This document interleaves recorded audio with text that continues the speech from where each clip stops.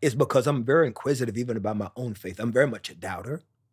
And Okay. so that's why I subscribe to my faith, because in the arguments, I have found enough evidence to believe, because I wanted to find a lot of reasons early on to not believe. Small doses. Self-help from the hip. Small doses. We're talking that shit. Small doses. And keeping it real. Small doses. With me and them Seals. It's so funky. Small doses. We've been here for 5 years, 270 some odd episodes, but we have never discussed. We've never discussed like anything in the realm, even like juxtaposed or, you know, up against religion. I'm shocked. I'm not shocked. I've just been funny. You're being facetious? Yeah, Because, I mean, the thing is that it's very difficult to have that conversation with, unless you have a clear direction, because you can get misconstrued. You know, it can go into a direction that is, I don't think, healthy. And it becomes just like people being egotistical about like, well, I know this and you know this and I know this, et cetera, et cetera. Which is unfortunate. It's unfortunate. So I've been very particular about when I wanted to have a conversation that went into the realm of spirituality and thus landing at faith. Cancers. So we are here with the legendary, iconic. It's too much. It's too much. You think so? I think it's a little pushed. Why do you think it's a little pushed? I think you're pushing a little bit, but it's okay. Let's get into this good stuff. Yeah. It's a little pushed. Yeah. It's okay. We're here. Y'all know I don't lie. So we're here with the legendary and iconic Kirk Franklin. I'm very happy to have you here. You don't lie at all. I was chastised on my way here, ladies and gentlemen. Why? Yeah. Because as a black man, I was late. Why gotta be as a black man? No, can we also? She gave it to. Listen, let me tell you something. I have been in this field for over 30 years. I want you to know that today was the first time in 30 years that I've ever had in my entire career. Really? Facts. A fellow creative. Correct you. No, not correct me. Take their belt off. Take their belt off. It's just because I have bass in my voice. And basically Denzel me in glory. Yeah. That is wildly Yeah, that's what happened. Yeah, that's what happened. I did not Denzel you in glory. That's what you did. You Denzel Let me me in tell you glory. what I did. But I'm happy to be here, scars and all. Let me tell you. I asked this brother, okay? I said, I know you serve an on-time guy. But are you an on-time man? Because I lied and said, yes, I was. When I knew I was, but I was trying to impress her. She's Amanda. She's Amanda Seals. I was trying to impress her. Thank you. And I appreciate you. But the most impressive thing is honesty. Because what it meant was that I was scheduling things based on you and if you had said to me, I am not really an on-time person, I would have scheduled things differently. And I knew that today was a very jam-packed day, but I knew that we only had a small window of your time. I failed. No, you did not fail, but I want to let you know the context because what you also heard was disappointment because me, Jeremiah, like the Bible, that's literally his name. We were excited to have this combo. And at the same time, I also have to admit to you, even as a man, even as a happily married man, it was very powerful and very sexy. I don't want to hear that. Okay, it was. Okay. It was very powerful and very sexy. I don't want to hear it. And also because, I mean, it was very powerful. Very it strong. would be lovely. It would be lovely when a woman that would be lovely if men felt that way, but it is not. They only feel that way when they're not your men. No. Well, no. That's how I'm as a man, period. But we need to get into my God and Jesus and the Bible and all that other stuff. So come on. So the concept of faith, so this came out of, we were trying to figure out like, okay, what do we want to discuss that really encapsulates just not only your belief system, but also the work that you have created that has given so many people a direct path to like preserving their faith, to being able to stand on their faith, et cetera. You know, I often say when I find myself in murky waters, I'm like, dang, it would be so great to be a Christian right now. Oh, because I could really use some faith. which is I think the area that becomes problematic of faith is that the reason why it doesn't have a very substantive space in the context of modern culture is because historically it has always been more of a spare tire. Elaborate. What you say? Oh, just something that you pull out when you need it. Yes. I think because it has never become much of the fabric of our DNA, it's because it has become easier to argue God away because we don't really have all the full information of the idea of God or the facts of God or the understanding of the historical context that people subscribe to Christianity through. Well, I mean, I think it's fair to say, though, that the concept of God is not, I mean, it's not even fair to say, it's just facts. The concept of God is not quote unquote owned by Christianity. No, it's not. No, it's not. And so when we talk about faith, we can actually talk about faith beyond the confines of Christianity because ultimately faith in a higher power is not necessarily relegated to like how religion shows up in that aspect. But it's not always quantifiable without things that are more substantive, things that are more fundamental. Fair. And I think that there is an academic, intellectual perspective to the idea of Christianity that often is misunderstood or misused, or it gets lost in revisionist history. So, you know, for me, so when we met, you know, I forgot Which was amazing. We did meet at Celebrity Squares. It was a good time. It was amazing. And I'm very impressed with this young lady. I appreciate being called young lady at 42. Well, I'm older than you, so I can. I mean, I won't lie to you. Anybody who's listening, you should watch the podcast because I currently look a solid 56. No, she don't. This look I'm giving today feels she's a young 56. But the dress was definitely giving preacher's daughter. That was the vibe. That was the vibe. Okay.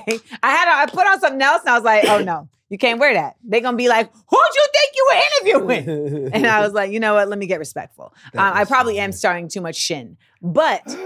Shin. I love shin. Shin.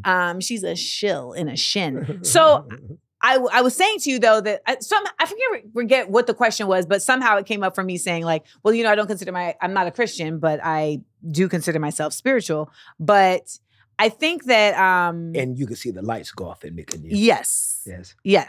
And so then it became, oh, let's discuss. Yes. It's because that is very much by nature who I am.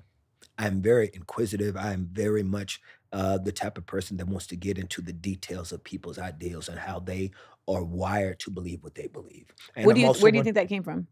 It's because I'm very inquisitive even about my own faith. I'm very much a doubter. And so that's why I subscribe to my faith, because in the arguments, I have found enough evidence to believe, because I wanted to find a lot of reasons early on to not believe. It's that my faith began to be questioned. It's because, again, being African-American, it's already assumed that we just, we matriculate to faith because of our culture, you know, and especially in my era. There was an era that you were Christian because you went to church, that the church and your faith were they were sometimes synonymous, right? Yes. And that in itself becomes problematic. Why? Well, it's because just because you go to church doesn't mean you're actually subscribing to that. Just because you're in the garage doesn't make you a car. Fair. We see that all the time. Clarence Thomas be at church, baby, and that's the devil. Well, when she looked in the camera, she looked right in the camera. You're so good. Yeah. All the little nuances that you do are so good. I appreciate anyway, that. Let me get back, because I'm a fan. But I do think that in itself has become problematic for people of color, especially people of color, being able to intellectually argue the reasons why they believe what they believe. So everything stays on an emotional state. Yes. And so nothing becomes rooted in any type of space that you can intelligently argue the reasons of why. But you know what I feel like, honestly, Kirk? A lot of times the arguing of why people believe what they believe in terms of their faith oftentimes feels like it's couched in they're using their faith to oppress someone else. Whenever I'm seeing Often a lot of, it can be. often that's what I'm Often seeing it in can terms of the be. dynamic. Like, because I feel like, listen, whatever you need to get through, do that for you. Like, I'm not somebody, like, even though I am not a Christian, I am not somebody who feels like it's my business to try to undermine, like, oh, well, let me tell you what the real Bible is. And let me tell you, you know, which I've seen that happen as well, where I'm just like, what are you trying to prove right now? Like, this person may have needed this construct. They may have needed this space. They may have needed this faith. To simply just get through this life. Like, who are you to come now and try to undermine it because you read some books? Like, that's not, that actually isn't intellectualism. It's actually just egoism. Yes, it can be, and I think that what separates the conversation that we're having all has to do with motive and intent. I think Motive and intent, yes. Motive and intent must always be necessary when it comes to, for example, like I asked you downstairs because I felt bad for coming late, if I could take you to dinner. Now, I wanted to, it's my motive and intent was really because I am a fan. Mm-hmm. I think that you are brilliant and smart, which is always intriguing for me because I want to ask a billion questions. Thank you. But in my motives and intents, well, girl, let me take you to let me take you down here to this Waffle House and go and get you, you know what I'm saying? I mean, you did say Roscoe's. It's not much better than Waffle House. Well, because it's supposed to be a joke and it didn't land well. But you are not a comedian. Well, you could help. Well, you know, you could have laughed and then pulled me to the side and say, next time. I don't know if it's a joke. You have to understand something about me. I take everything literal. I know you do. And I can see that. It is, and it's scary at times. It's a lot. Yeah. But getting back, Touché. I think that, she said touche. Yeah. I think the motive and intent is because as a Christian, I am going to want to have moments. Wait, can we just say what my response was to the dinner? She said, no, little old. You know, I did not say that. Because you took it very gracefully, and I appreciate that. Yeah, she said she's busy. She ain't got time to be going to dinner with people to go to church. And so, the worst. So as a Christian, you know, yes, my motive and intent at times will read through, as she's looking at her phone, that I'm going to want to have opportunities to share my faith, to see if it's something that can be of interest to someone, but it must be done with grace. It must be done with humility. It cannot be done with an authoritarian perspective. And I think that historically, these are the things that have been the crutches and the undermining of what real Christianity was always created to be. It's that there's this grace and this understanding when you fully understand who you were and what you were without this belief system. And so you lovingly present these ideas and truths to see if there can be something that someone may consider and believe. But even through, just the turn of enlightenment, and especially during the Jesus movement of the early 70s, the biggest tool that was used, that was weaponized, was come to Jesus so you don't go to hell. Yes. I mean, I remember someone telling me that in the 90s. It's scary. You need to go, Amanda, if you don't become Christian, you're going to go to hell. Yeah. And I was like, don't I have to believe in hell to go there? Wow. Okay. All right. There it is. Bam. and so, And I think that has what the issue is in general that makes Christianity look duplicitous. 10 points for Gryffindor for the use of duplicitous. I find this is amazing. I want to, there is, okay. So we know that during slavery, Christianity was presented to Black folks in a very specific way. No doubt. Right? No doubt. So the slave Bible was very lacking in its totality. Yes.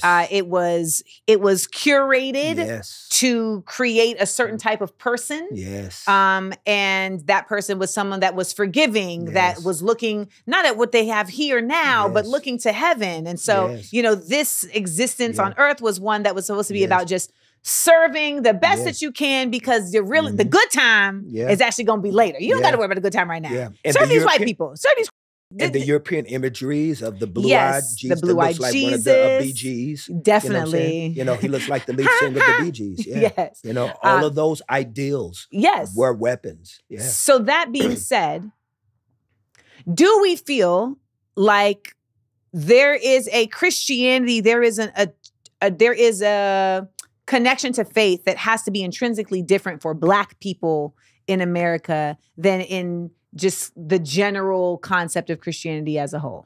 I think that more than that, there needs to be a deconstruction of what Christianity has been over the last several centuries when it comes to the West. Is that Western culture needs a new, Jesus needs a PR person. Jesus needs a PR person. It's because the evangelical movement has been trash, has been garbage. Not all evangelicals, but the evangelical movement.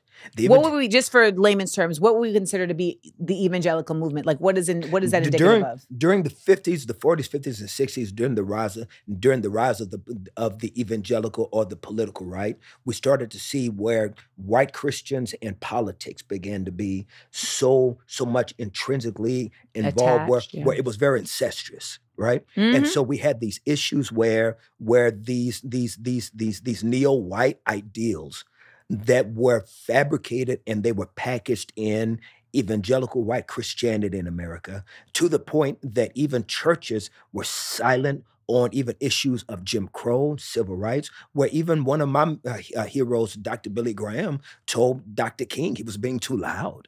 And so why was Billy Graham one of your heroes? It's because I loved his movement at the time of being able to welcome all people to hear the faith. At one time, his microphone was so loud that he invited all people to be able to hear the faith. That there was not a public message that did not have a door open to all people, but to find out privately that there were conversations that were being had on the levels of politics, on the levels of civil rights, that were hypocritical to the teachings of Jesus. It was disappointing. And it just also showed the failure and the fragility of his humanity, just like we see the fragility even in the life of Dr. King. So, all of our heroes were flawed, right?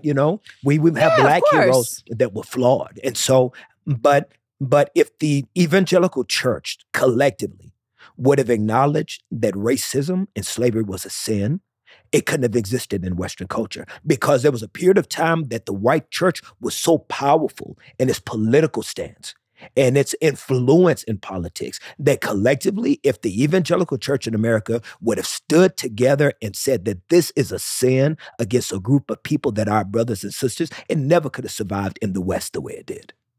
And they didn't. And they aren't. And they aren't. How does that apply to the LGBTQIA plus community? I think that it applies to all people that are human. Humans should be treated with the level of grace and love the way that Jesus would want them to be treated. Can you just say it one more time? Every human being should be treated with the level of grace, mercy, and love the way that Jesus would want to treat them. I do not believe in gay churches. I don't believe in white churches. I don't believe in Black churches. If you can't go to church, and we got to have these side churches where people feel welcomed, all right, it's a problem with the church. Everybody should be able to come to the same church, get the same medicine. When you say it's a problem with the church, you mean it's a problem with that individual church or with the community of church?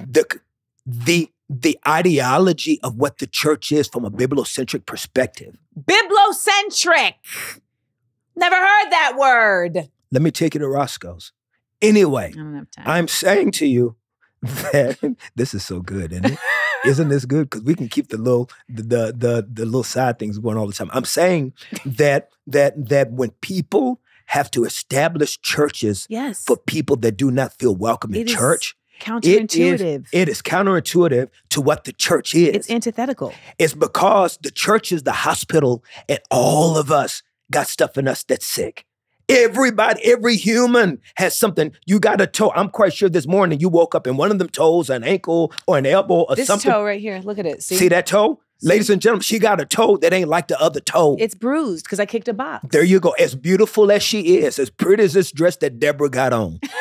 That was her name. We called her Deborah. I look like Deborah. I also look like I have a very thick neck. This beautiful lady named standing in for Amanda, Deborah, has a bruised toe. So guess what? Mm-hmm. She should be able to go to the same hospital with somebody that just got shot. You see what I'm saying? Yeah. It's the hospital.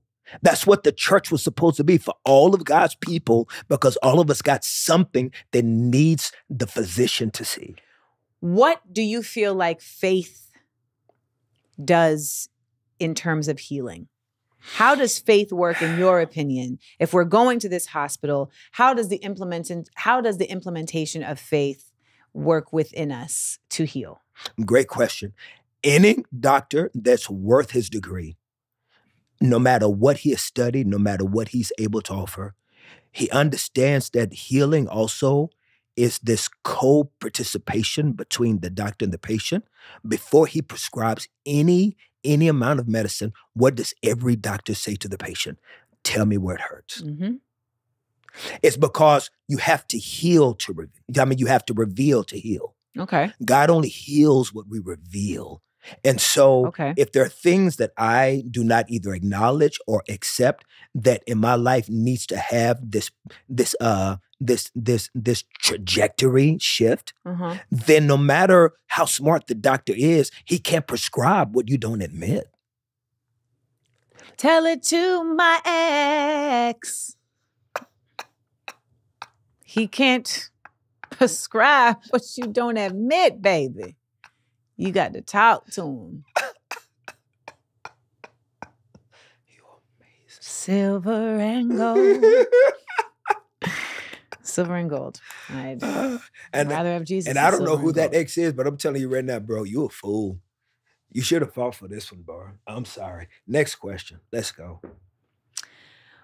Where do you feel like faith is being misused at present?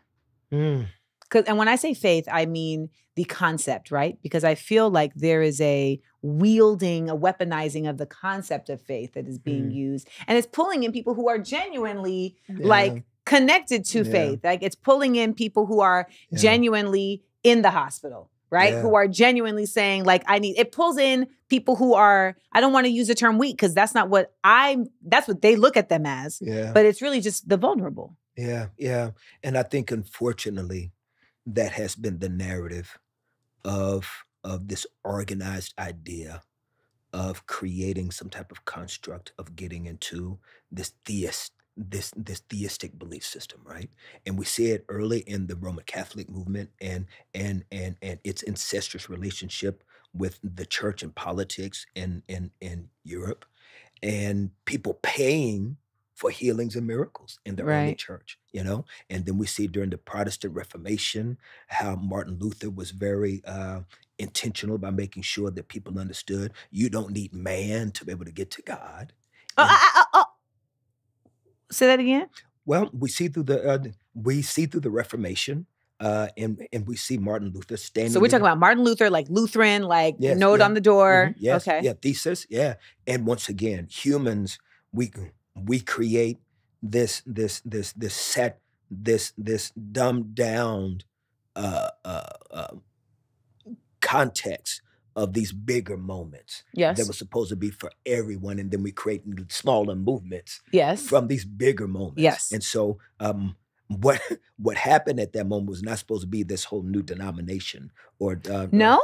Not it was not supposed to be the move of the Martin. It was not supposed to be the birth of the Lutheran Church. Right. It was supposed to be a It was a Protestant reshaping of that there should be this door open to everybody that can rock with this guy that we're saying that we think is dope. We believe there's enough evidence to show that he's God's kid.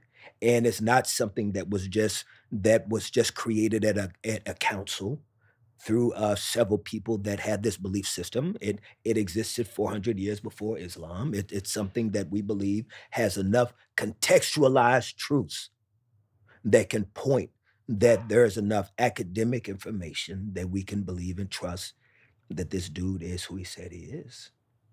Did he say he was God's kid? He said it.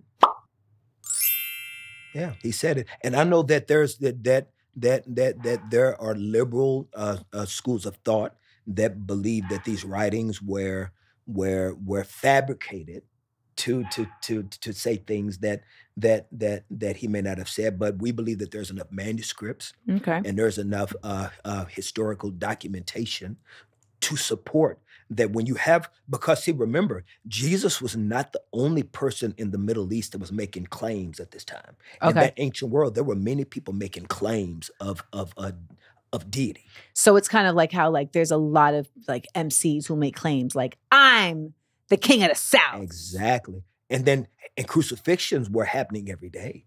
They were happening all, 3 and 4 times a day. In that Jeez era. Louise. Yeah. But it was a modern way of penalizing crime. Right. And so if this was the landscape of the era that we were walking in this ancient time, thousands of years of Jewish belief systems were not being changed. You didn't see people changing their diets. You didn't see people changing the different type of clothes they wore, the different days that they worshiped on. This guy, this one guy in an era where it was paganistic.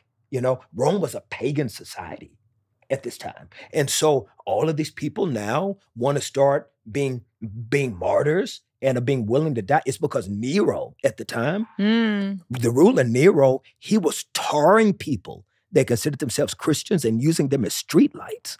So 100 years, over 100 years before, almost 300 years before Constantine, you had people in that era that were proclaiming and professing to be Christians. Why was it so dangerous to him why was the concept of Christianity so dangerous to Nero that he felt the need to make examples of its followers? And that's what I think is so beautiful. I think that right there. No, I'm asking why. I think that's what legitimizes the story of the belief of faith, of the Christian faith, is because these were not influential people. Think about it. When you talk about this region of the world and the people that were believing in this space, they did not have the power. Rome had the power. So what made it so powerful that it was a threat? Because it was true. They saw. But what was, I guess my question is like, what was threatening about its truth? It's because its truth was going against everything that was antithetical to paganistic ideals and beliefs. If you have a rulership that is having games where the games are killing people for sport. Yes. You see what I'm saying? And the way that it was treating its poor. Yes. And the Colosseum and the gladiator fights, yes. And then now this belief system that started to rise and bubble that was saying that these are your brothers and these are your sisters and these are your equals and they should be treated with this certain space and that there's a kingdom. It undermines power. Yeah. But the beautiful part of who it was coming from, the movement was coming from peasants that had no ability to overthrow the leadership. And it continued to grow, that these people were willing to be martyrs. And again, Jesus was not the only guy making these claims at the time. So what was so unique about this guy, that people that had been eating a certain way for thousands of years were willing to change their belief systems of what days they worship, all of these, because Jewish customs and Jewish ideals are very deeply rooted and entrenched in the people that believe them. And so these were Jewish people that were not only Jewish by faith, they were Jewish by culture. You know what I mean? Mm-hmm. They were Jewish by race. That many of them, by the droves, were beginning to change all of these things that they've been taught for thousands of years. For this one peasant guy that died on the cross in the middle of all these other people. That's what I'm saying, is that in itself is the beautiful miracle of this truth that no one can argue against, because it happened. People changed their lives. And their lives were interrupted in ways that we had never seen before in anyone that had made these type of claims of deity. Is it fair to suggest that walk with me on this. I'm going to walk with you in your house shoes. Let's walk. When I hear the story of, Jesus and him awakening something in peasants, right? What I feel like is being awakened is self-worth, value that has not been provided by society. And that this little light of mine, I'm going to let it shine. And what I see is we have had centuries upon centuries upon centuries of humans who have decided who is valuable and who is not, based on their own egoism, based on their own greed, et cetera, right? Like people just decided, like, I'm a god, and then they were able to convince other people they're a god. What I think is specifically, that's okay. That's a part of the country we're in. That's okay. What I think is specifically unique about the story of Jesus is that it was not about awakening these things in people in order for them to take power against other people. It was about being able to have a system of value for yourself that you can exist in this life with, that you can trust in, that other people can trust in, right? That other people can connect to. So for me, God exists within all of us. For me, I see God as an interconnectivity that flows through all of us beings, because we are made of magic. We don't even truly understand what we're made of. Somehow we are atoms and matter that is combined, and then our brain is this intricate machine that is still not fully understood, and we give off energy. Like humans physically give off, and we combust, right? We combust. That's why when people come into a room, you can feel like, what's this, right? And so that energy to me is God, for me, Amanda. And that is why the connectivity of each other is so important, because we are a higher power that is moving beyond just our consciousness. It's moving outside of us all the time. So when I hear you speak so fervently and so honestly about, what Jesus has been able to awaken in people, I don't think that there aren't other people that have come through this expanse of time that have I do think there are other people who have come through this expanse of time who have been able to do that for people, right? Like, and I don't think it has been at the same, maybe not at the same level, maybe not the same effect. But I think what is important to me is always just coming back to the bottom line that everyone, I believe, deserves to feel like they belong here. And that is not effective for power structures. Facts. And I think that both can be true at the same time. As I believe that two statements that I would say is that, once again, he was not the only one making these claims at the time. But was he the only one actually doing the thing? I believe that there were others. It's because when we start to see because you have these other gospels. That you know what I mean? That tell these other stories. Exactly. And so that's but they maybe didn't have the same. They'd have the chutzpah. Right? The charisma. Yeah. But they didn't have the same connectivity though to but the spiritual source. But then the other conversation or the other question is then why him? But it's but that's real. I mean, it's real. I mean, I think that's the thing that we don't know. But I do believe, though, that there's a fingerprint that you can begin to see, even that it uniquely was the same place that was the origin of the beginning of man, where we see that the first man was found historically and scientifically. We also see the influence that he had in that particular region of the world. And then the forefathers of the faith were also men of African descent. You had Origen, you had Tertullian, you had the very first church at Alexandria. And so you start to see that this started to spread. And we historically, there has not been an individual or a moment that not only impacted the region the way it did. And again, this region where everyone became this underdog that began to take over with influence that changed. We have never historically seen a race of people abandon everything that was intricately wired within them for the sake of now being willing to die for this case for centuries. And they were doing it for centuries. I mean, centuries before the rule of Constantine, we see these poor people make these claims that got them killed. And then we saw the spread of it and the power and the structure of it with our own people of African descent. Europe did not influence Africa with Christianity. It did. Africa influenced Europe. There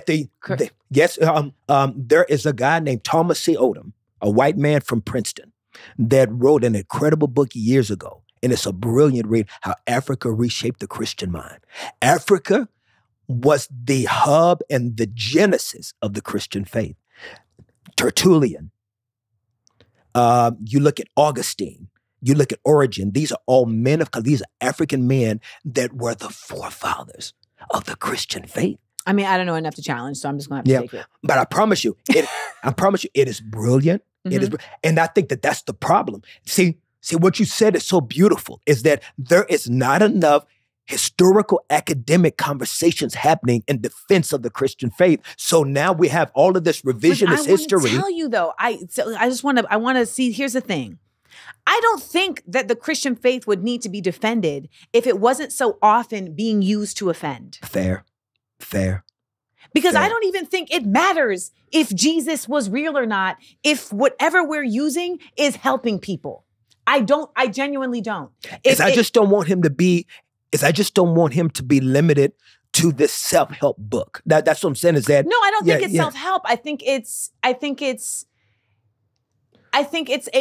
not just self-help, it's also a life path, right? I think that it's guidance, right? It's a North Star. It's a beacon. It's a it's the sensors on your car when you're going, when you're going into the other lane, it goes do, and it brings it's so silly. So we all have different things that, not different things. We all have different methods for that. My issue is that I think we end up putting so much effort into, like, I see this on the internet all the time where people want to respond with Bible verses to defend. And I'm like, this is irrelevant. Right. Because ultimately, I'm like, you wouldn't have to defend this if you weren't using this to harm. And I can't argue against that. I have no rebuttal to that truth. And I think that has been the most disheartening part of the journey that I've had to walk through over the last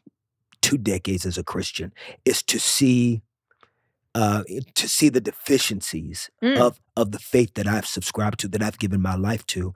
And I know that as often in the Christian community, there's a lot of things being pointed at culture right now. Culture's the problem of this. Culture's problem. Well, they've been getting at you about that, right? Like, you doing too much culture with your Christianity. Since day one. Quit making these people stomp. Since day one. People having too much fun. I've been gyrating too much since day one. I've been gyrating too much. I've been drop it low for Jesus. Wasn't that horrible? Did you remember that? Shout out to but it was good though. It was good and terrible. Like I remember saying, it was good and terrible. And so I do think that is the reason why I said earlier that I do think that there needs to be a new PR person in place. Is I think that there needs to be something. And when I say that, you know what the best PR for Jesus would be? Loudly challenging those who are misusing his image. Amen. That is what I believe. And that is me coming, that's coming from me as a non-Christian. Amen. I am willfully saying that I am ignorant in a lot of the theology that you're referring to. Well, no. That's not even theology I'm referring to. I'm talking about academic history. Okay, so I am willfully ignorant to the academic history. But I think it's okay, for instance, people are very like, oh, Democrats, Republicans are the same thing. We need to, there needs to be a new marketing plan for Democrats, right? And I'm like, the marketing plan for Democrats should literally just be shutting down Republicans. Like, you don't need to come with your own MAGA, saying and motto. It should be action. Yes. It should be action. I feel like there was a time where the Black church was synonymous with not only Christianity, but with action. Yes. Right? Like Reverend Shuttlesworth. Reverend Dr. Martin Luther King. Like, you know what I mean? And even if we take it beyond the church and we take it to the nation, it was synonymous with, we're not just teaching faith. We're not just teaching community. We're teaching challenging and action. And shout out to the nation for what they did during that movement. Correct. That they were very powerful in empowering our people to be able to see up above and past the oppression. And don't y'all say faith without works? How's it go? y'all, y'all, us, we say, or the text says, faith without works is dead. Yeah, that's what it says. It's so funny, y'all. Yeah, and I have to say y'all because I understand clearly. Because I think it's also very necessary for people to understand that people who do not believe the same thing can have a conversation and can come to understandings that are still in a high vibration. There's still precepts. You see Yes. that you still subscribe to the precepts. I think that for someone like me who is committed to the validity and to the longevity of a belief system that has constantly been attacked and destroyed, even by its own internally. You know what I'm saying? Because sometimes it has been this cancerous space where we are destroying ourselves by the execution of being hypocritical in the same love that we say that we need and receive that we don't give to others. And so somebody who is who's very passionate, as you can see, I'm very passionate and committed to how we love people that we have always painted to be unlovable. And I think that is the most horrific billboard for any belief system that you want people to sign up to. So where does the intersection of faith and politics exist for you now? Like you talked about how there was a time in the 50s where it became like, very intrinsically connected. Yes. And I feel like we are in that time again, like in a very loud way where they're very indiscriminately citing Jesus as a reason for discriminating against whoever. Is I believe that any gospel that people sign up to that is not in its totality, you are part of the problem. That there is a loud hypocrisy. God cares about not only the womb, he cares about the tomb. When you only care about a baby that you believe in whatever your scientific ideal of what the baby is, when the baby is, but after the baby is born, you do not have policies and procedures in place to be able to help the community, to be able to continue to raise the life of that baby. You are a lie and you are a hypocrite, and that is not of Jesus. And so anybody that signs up to any community that does not have the longevity of the heart of what would Jesus do, you are part of the problem and not part of the solution. And that's why I believe that deconstruction of the majority of belief systems in America, that until we acknowledge the sins of our contributions, we're going to continue to see the demise of what Jesus would be within the framework of culture. Can I tell you one of my frustrating things that I witness on a regular basis is people speaking for Jesus.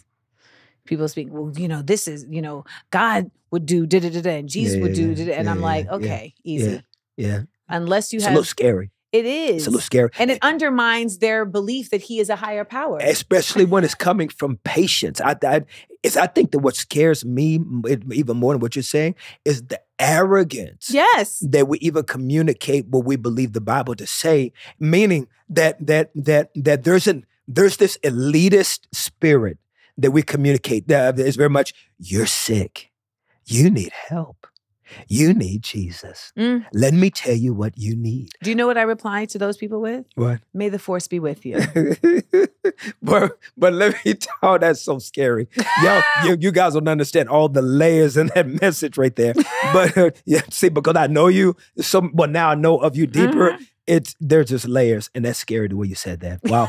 but I think that it should be very much more of is that the posture should be, instead of the communication coming from the doctor to the patient, it should be, I'm in the same hospital room with you. I'm in the bed next to you. And I'm saying to you, yeah, man, I know how that feels. Yeah. I can only imagine how that hurts you. I've gone through some things too. Yes. Let me tell you about what this guy did for me. Speak on it. And if he did it for me, I know there ain't nothing in your life that he wouldn't rock with you on. And so this hierarchical type of posture that we have when it comes to sharing our faith, we are doing more damage. It is disturbing. It breaks my heart. And it is not for the longevity of the gospel that we all say that we believe in. Well, y'all believe in Kirk Franklin. This I know. And let me just also say, like, you are a testament, just your life is a testament of how faith is tested, right? And it has not been a perfect life, no. But you have to keep coming back to, and I think, again, like I said in the beginning, I don't think faith is solely related to just how it connects to Christianity. I think faith is the belief that there is something bigger. Bigger is a loose term, but there is something broader. There is something greater than you can even conceptualize that is guiding the path that you're on. And I don't know that any of us have the right answer. I genuinely don't. And I'm not saying that to undermine you or, the Muslim community, et cetera. I think we're all doing our best based on what we have been given. You have been given centuries of academic study that, convinces you that this is what it is. For me, it is more of a feeling that I have. I mean, that may change if I did the same amount of academic study because I am somebody who is all about the facts, baby. Okay? I love me the facts. But I say all that to say that, in this conversation, I know that I'm speaking to somebody and I wanted to wait to be able to have this type of conversation with somebody who I know has been tested from many different sides and has continued to exist as themselves within it, right? Like, it's kind of you. Thank you. Well, I think that there's a reality to just being human and that it has ebbs and flows and twists and turns, and we're all trying to get through. Some of us are trying our best. Some of us are not trying our best. But having faith is like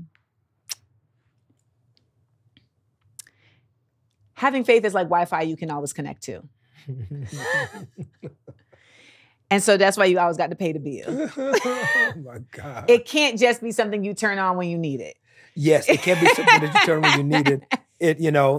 And I think that Wi-Fi doesn't work everywhere. So I would say that this belief system does. And I hope that the damage that historically Christianity has done in the West. I do want people to know that Western Christianity and the teachings of Jesus Christ are not necessarily synonymous. That right there, that's like a part two. They're not synonymous. And you should do a whole masterclass because I don't think that statement is that's a strong statement. Yes. And it's very true. And so because it's those same people who are here in the West claiming, Jesus, to using the teachings of Jesus to try to undermine the people that are his kin as well. Facts. From the Middle East. Facts. And so, and again, the origin of Christianity was the Middle East.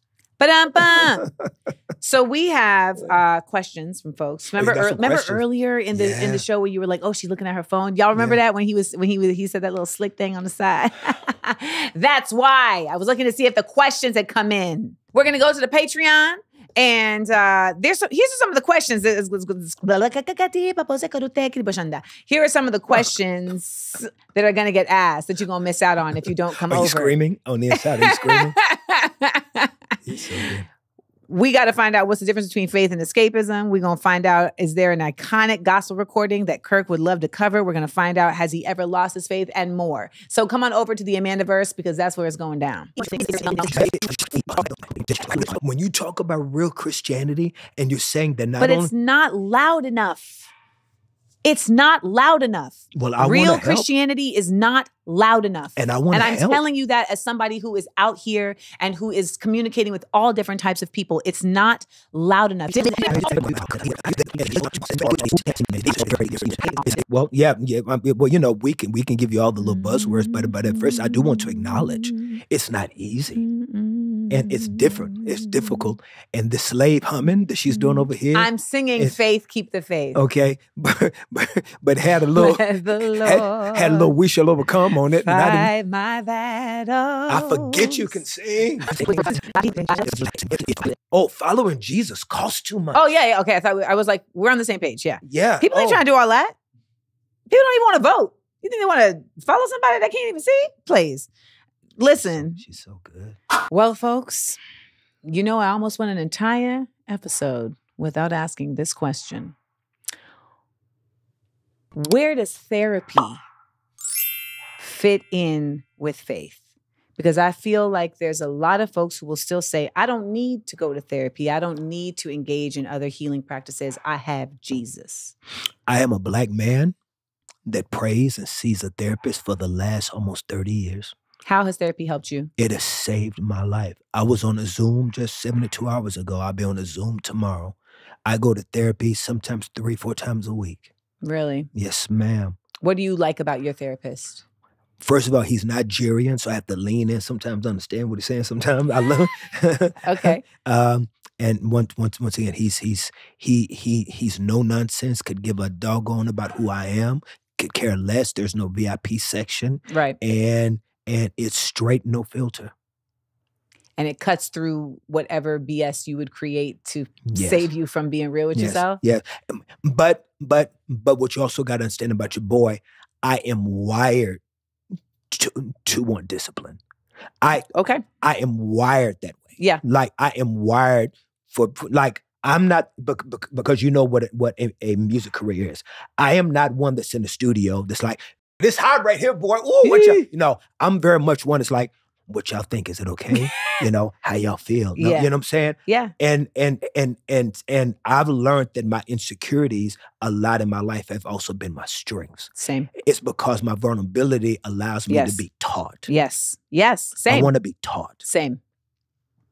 Maybe And that's why we humility. got along. Maybe that's why we got along so quick. Boom. Yeah. Well, there you have it. Thank you so much. That was a beautiful conversation and long overdue. Where's my camera? Is this my camera? Yes.